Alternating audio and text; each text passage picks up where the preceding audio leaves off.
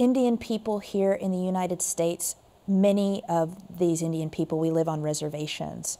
And for example, in Navajo Nation, where my grandmother lives, we do not have street addresses, we have P.O. boxes.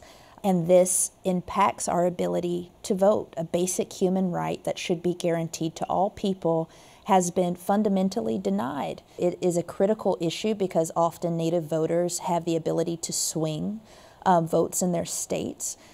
So we really need to make sure that we're protecting Indigenous people's ability to have their voice heard in the elections. Well, this is a law change, I think, targeting voters in North Dakota, switching the responsibility of the voter from having an address to having a street address. That would get the people that you're talking about.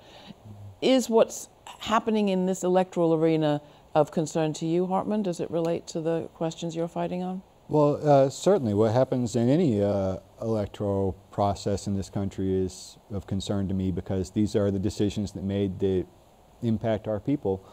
And you know, this comes back to the fundamental problems that come with trust land and the way that jurisdictions are put down for Native people, and the 700 laws that impact Native people that don't impact other citizens.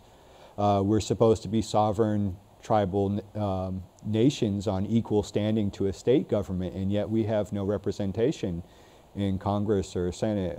You know, we don't have federal representation in the system of government which governs over us as tribal governments, and that's something that I would like to see changed as well. Beyond just voter enfranchisement, we should be, as tribal nations, we should be empowered to have representation in the government that we're under.